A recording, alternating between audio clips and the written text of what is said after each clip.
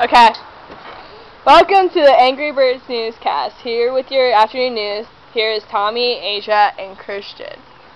Hello, I'm Tommy. I'm Asia. And I'm Christian.